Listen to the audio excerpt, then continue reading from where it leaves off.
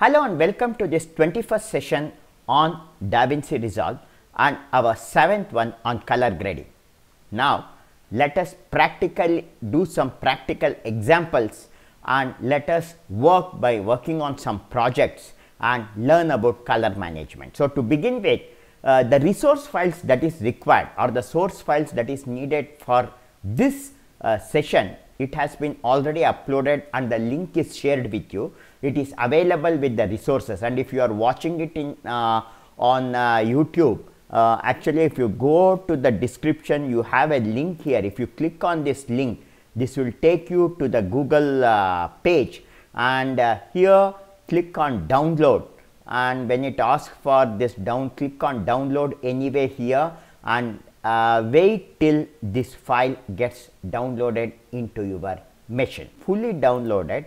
Now this is around approximately I think 390 MB. So you can just move it into the folder where you are working on your project lessons. Say for example here in a folder, in a lessons file folder, I am going to paste this, and once I paste this, I will just right click on this, and I am going to extract these files.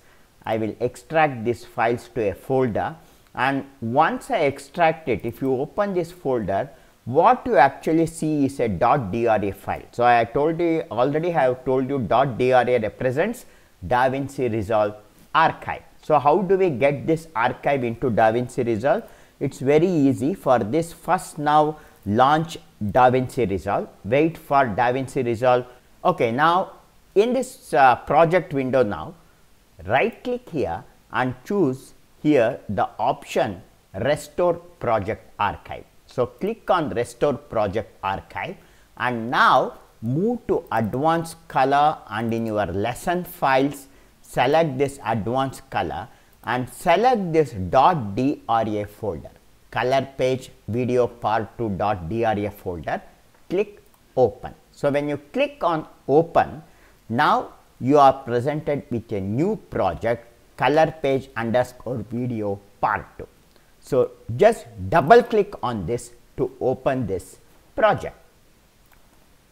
So once you open the project, you are directly moved into the color page. Now click on the clips here to see the clips, and you can see around 10 clips presented over here, and also click on timeline to see the timeline. And now we are going to start by understanding color management. What is color management? Color management means, say for example, when you are seeing the clips here, see the very first two clips are taken in Blackmagic camera and they are raw footages. We have taken the raw footages as it is. Whereas the third clip is taken from a different camera, and you can see this is an Apple ProRes 4444 compression or codec file. So this is a different clip.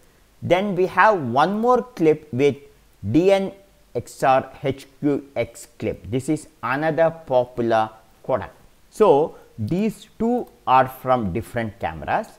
These two are from Blackmagic design. So we have basically here 3 different types of clip. Out of these 10 clips, we have around 4 clips with Blackmagic raw and 3 clips with DN into HR HQS and 1 clip with Apple ProRes. So this is what our clips are.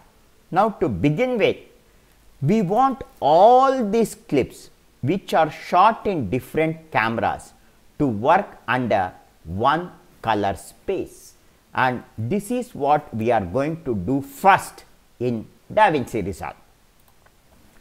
So now here actually this Apple ProRes and DNxHR, these two are called as the transcoded clips. Means the raw clip is actually the color information is transcoded, and here the color is treated slightly in a different way rather than this Blackmagic raw clip.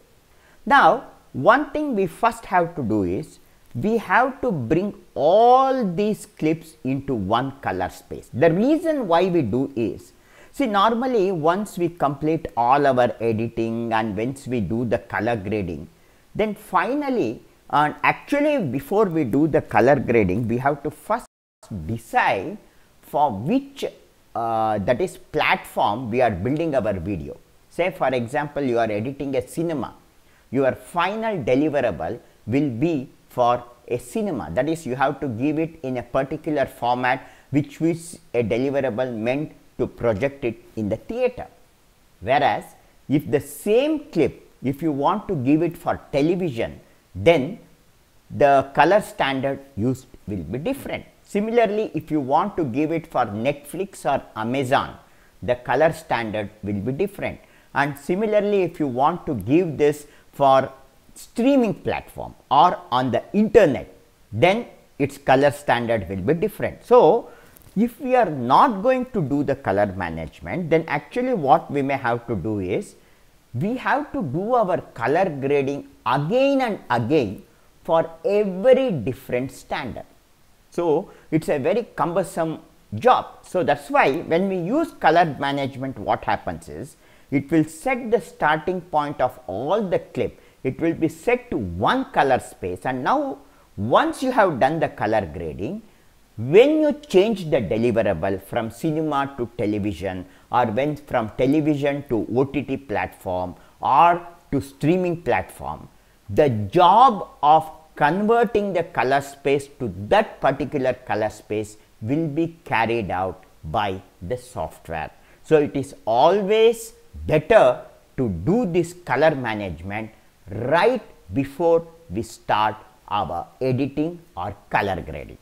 So let us see how we do this color management. So for this, we have to first do the color management, and how we do the color management is, this color management is present in the project setting. How do we go to the project setting? In your DaVinci Resolve window, on the right hand corner you see a gear wheel, which is nothing but the settings.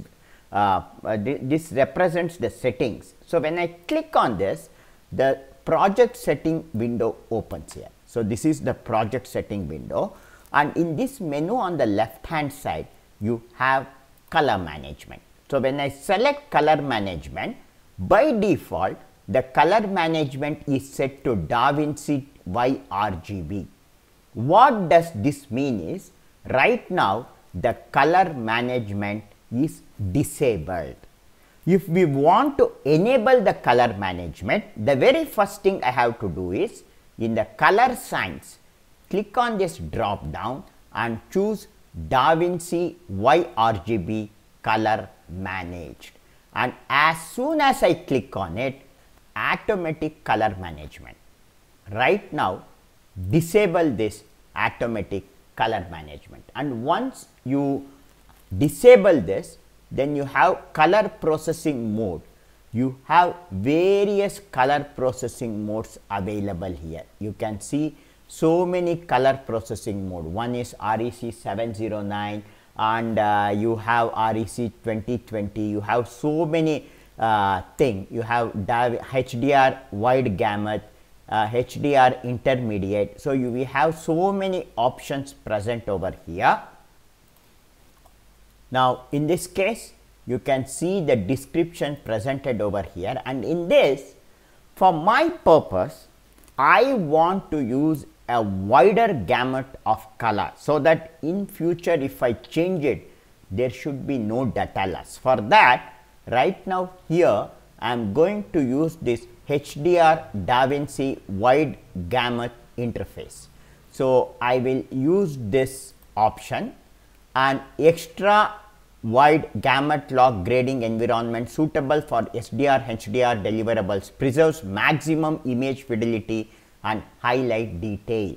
So I am going to use this processing mode, and then if I come to output color space, when I click on it, you have various color spaces available, and the color space that you choose here is actually dependent on your monitor. So when you are using a monitor, especially when you are using an expensive monitor like Apple color screen display, when you purchase your monitor, the gamut range of your monitor will be defined by these standards. Right now, the monitor that I am using is Samsung and its gamut range is Rec 709 Gamma 2.4. So I am going to choose this.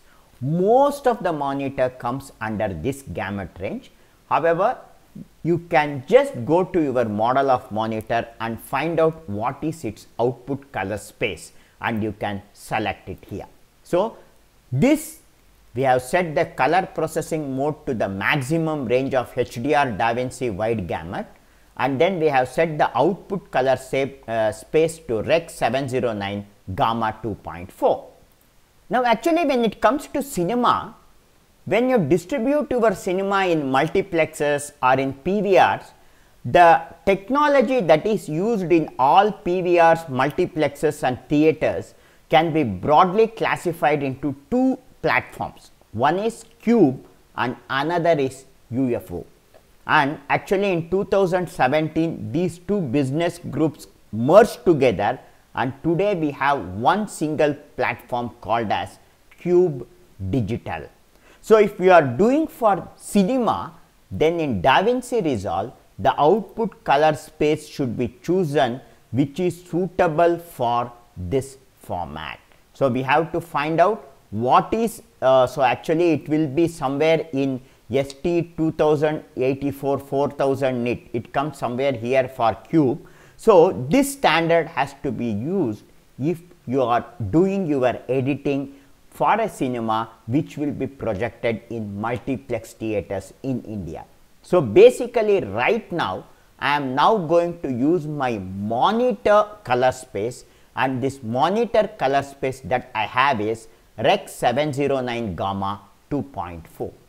So with these sections done in color space, once I have done this color management, then before I click save, slightly move this to the side. You are having a clip here, and as you are seeing the clip, see this is the original clip before saving it, but as soon as I save, you can see the change in the color format. See, if I click save, see automatically you can see some change in the color. So once we have colored managed it, all our clips are going to become with more colorful, or you will start seeing greater details. Okay, so say for example I select this first clip here, and with this first clip here I will come to settings and I will just move it down, and if I select DaVinci RGB and if I save it, see now what is the color scheme you are seeing. Okay, now the same thing if I use YRGB color manage, and in color processing I am going to now use SDR only, and I will disable automatic color management, and in color processing mode I use HDR DaVinci wide gamut, and in output color space I use Rec 709 Gamma 2.4, and with this setting done, if I click on save, see how the color changes. Okay, so this way, this is the first step that we have to follow before we start our editing. We have to set our color working space. Now just navigate through all these clips here, and you can see that now all these clips have the same starting color space.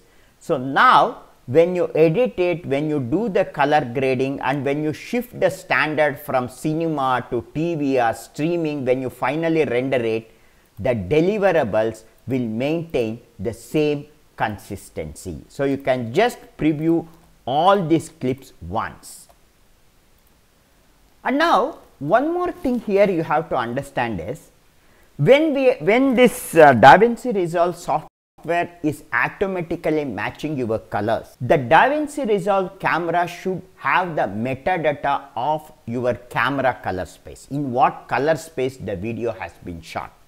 In case of raw footage, most of the raw footage will automatically get actually graded in DaVinci Resolve, because DaVinci Resolve, as the version improves, it supports all the latest raw files that is currently available in the market. To give you an example, now you have two Blackmagic raw files, and to know whether your DaVinci Resolve is supporting or not, you can again come back to setting here, and if you come to camera raw and in raw profile, see you have Arri, Blackmagic raw, Canon, Cinema DNG, Nikon raw, Panasonic, Phantom, Red, Sony. So all these formats are supported, and if by chance if it is not here in this list, then what you may have to do is you have to manually match it. For this, I will click cancel here, and coming back here, say for example,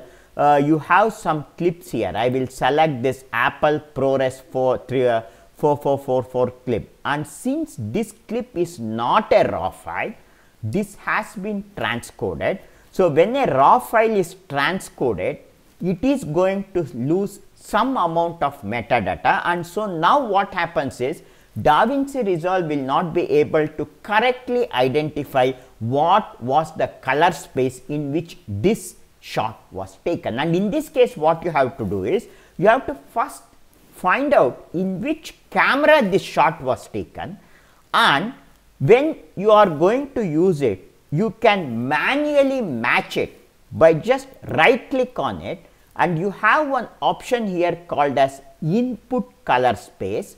And in input color space, right now this is shot in a Blackmagic Design 4K film generation 1 camera. Okay, so this has already been set. So if you have shot it on Canon, you can use the Canon. If you have shot it on DJI camera, you can use DJI. If you have shot it on Nikon, you can use Nikon. If you have shot it on Red camera, you can shoot Red. If you have shot it on Ariflex camera, you can choose it here. So we have to manually set this input color space. Okay, so this has to be done for all clips which are present with transcoded. If you have Apple ProRes or DNX or even this clip, if I right click and if I choose the input color space, all this input color space has actually been automatically set to Blackmagic Design 4.6 film Gen 1. So it has already been actually mapped. So if it is not mapped, if you have shot, say for example in some Sony camera, then you can right click here, come to input color space, and here in this list you have to find out Sony, and from your camera you have to find out what is its gamut value, whether it is S gamut, S log or S log 2, and you have to select it. So right now all my clips are shot in Blackmagic Design camera. So in input color space, Blackmagic Design, we are using this 4.6K film Gen 1 setting. Okay. And in some cases, say for example in these clips, if I come to the final clip here, the final clip that you are seeing here has been color managed by DaVinci Resolve, but due to this color management, I am seeing this image with too much saturation. There is high level of saturation, and I feel it a little awkward or little unnatural, and I doesn't want this to be the starting point. And in that case, I can come here, right click and choose the option bypass color management. And when I choose bypass color management, then this clip will not have that color space applied.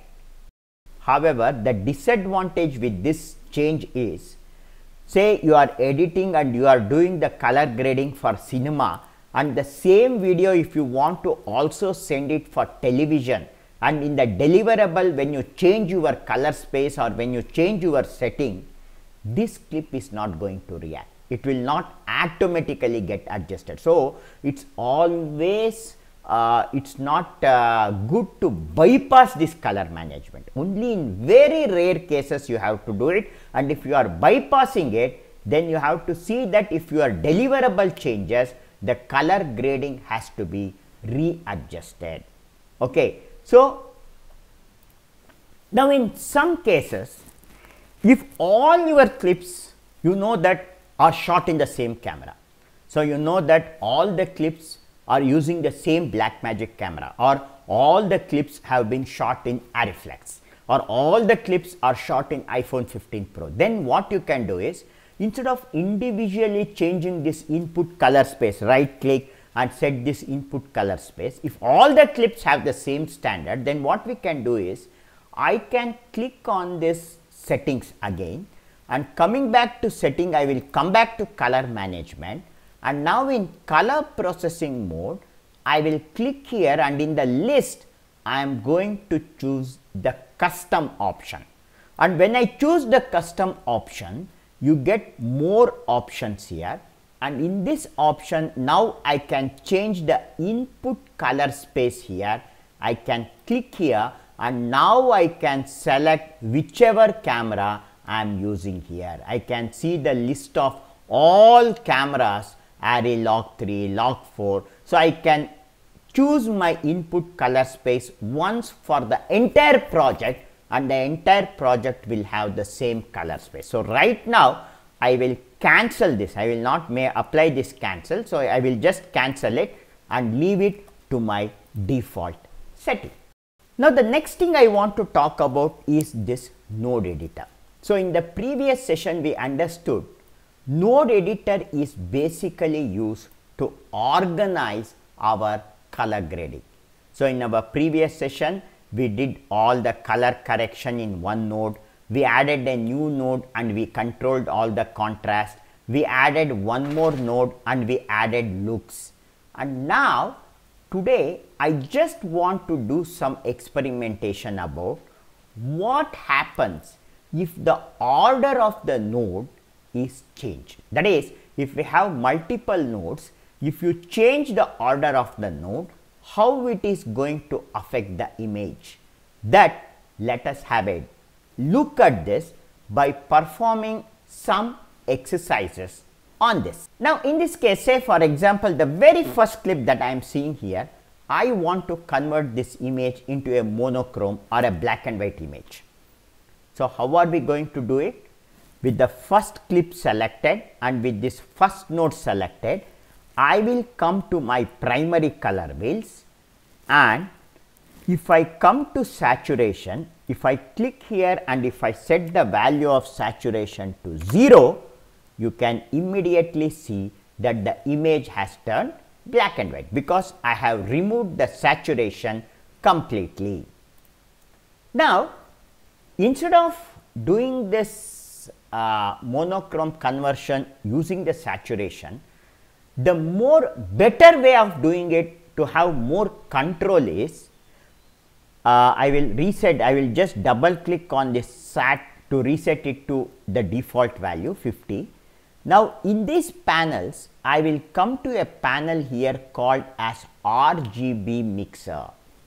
Come to this RGB mixer panel, and here you can see a button called monochrome. So when I click on the monochrome button, now see what happens is, as soon as I click on monochrome, you can see in all the 3 channels we have only one control, and we now have the option of controlling our monochrome colors for red, green and blue channels. So now what I can do is, if I come to the red channel, say for example here in my black and white image, her face is getting too dark, it has become dark. If I want to add more brightness to her face, the face actually contains the red channel. So now what I will do is, I will come to this red output and I will drag and increase the red, and as I increase the red, you can see in the image the red area becomes brighter. So I will move it to around 1.55, and similarly if I change the green, see the green area, the brightness of the green areas is changing, and similarly if I change the blue, the sky area details is going to change. So you can see the variation. So, right now I will reset blue and green to the default value and keep the red input more, so that I have more details in the face. I am now going to come to this node, right click, and I am going to give it the node label as BW, means this is a black and white correction. Now, after this I am going to add a new node. So, you already know that to add a new node you have to just press Alt plus S in Windows and Option plus S in Mac. So, right now, or otherwise you can come here, add node, add serial. So, this is going to add a new node.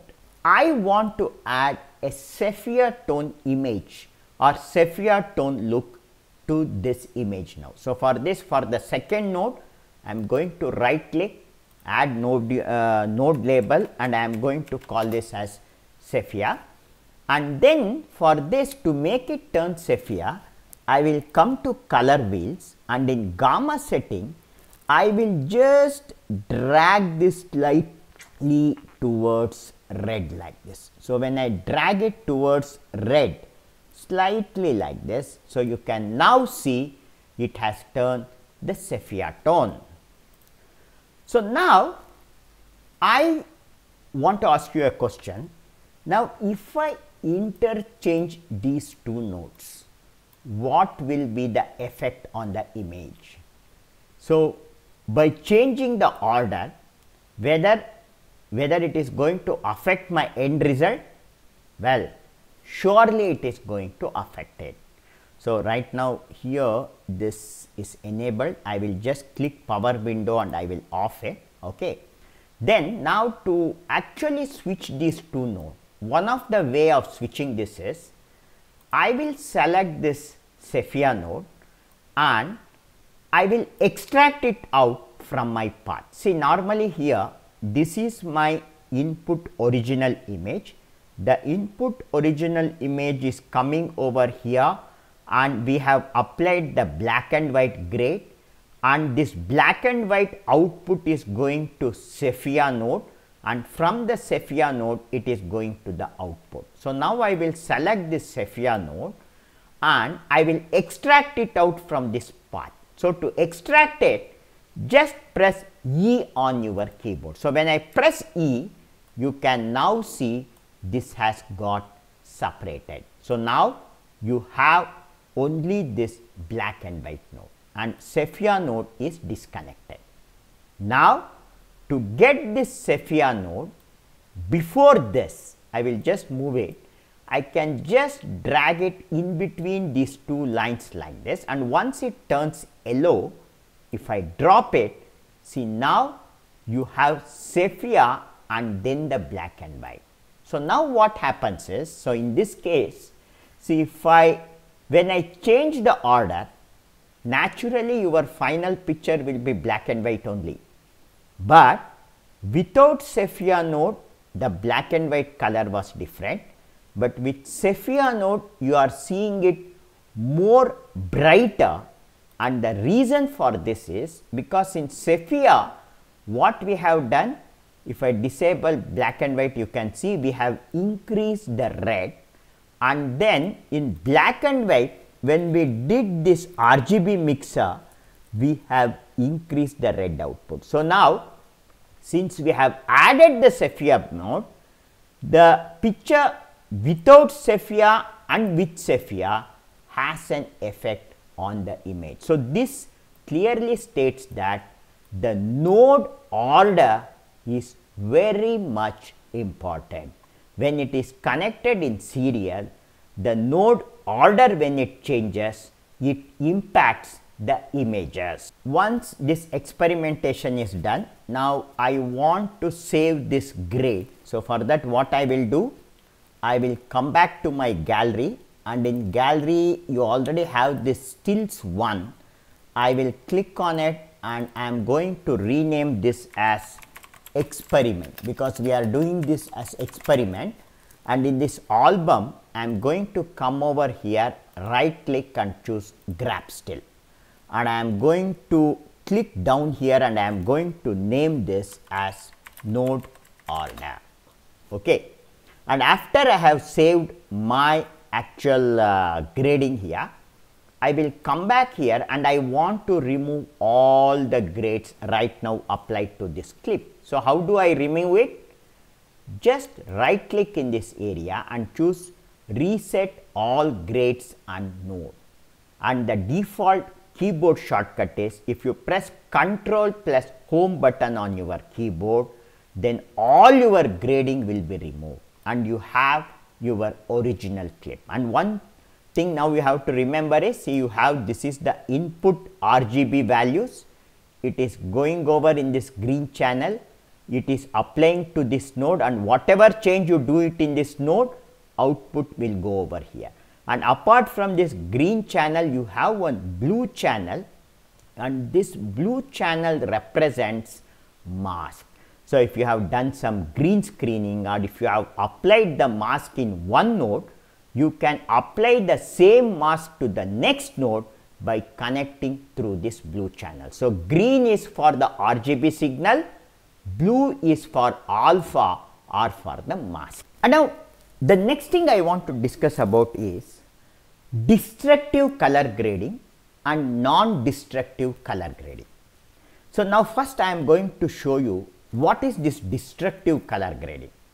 So to give you an example now, in this case I am going to actually remove off all the details in the shadow and make it pitch black. So here in the scope you can see the black level, and I am going to remove all the detail in the black level. I am going to crush it out, and for this node I will right click and I am going to add a node label as lift, and now I am going to select this, come to my color wheel, and in lift I am just going to drag it to left and reduce the value to maximum. Say for example, I will make it as dark as possible. Say I make it approximately, say around minus 0.2. Okay, so I will set it to minus 0.2, and when I make it minus 0.2, now you can see in the graph, if you come here, see what has happened. If I disable this node, see, this was the detail you had in the shadow area, and once I applied the lift, see what happened, all this have got crushed below the 0 and you are not able to see this. So this detail has been totally crushed. Okay, now one question I want to ask is, we have crushed all the signals here. To make you understand better, I will change this from parrot to waveform, and you can see all my signals are crushed here. Now can I restore this signal back?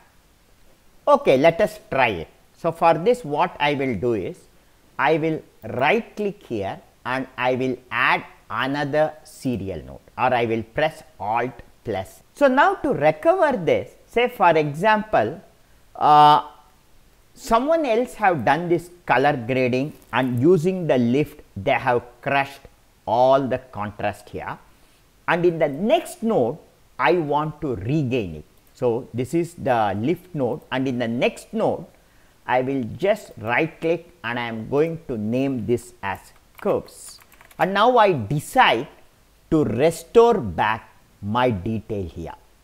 So to restore this, I am going to now use a different method, which is the curves. I will come to curve, and coming to curve, now what I am now going to do is, I am now going to add some, so to bring this midtones brighter, I will add some point over here, click here, and I am going to drag it like this to bring the detail back.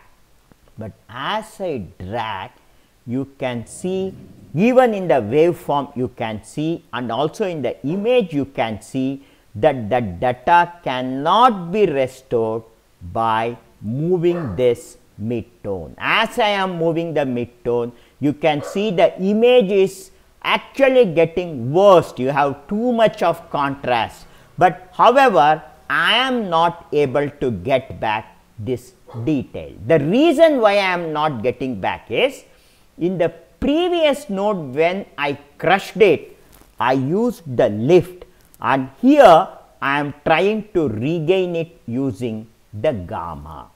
So now what I will do is, instead of this, if I right click and delete this node, and I will come back here to this start node, this node and lift is the same. So instead of increasing the gamma, if I increase this lift, you can now see, if I proportionately increase it by 20 units, because I had crushed in the previous by minus 20%.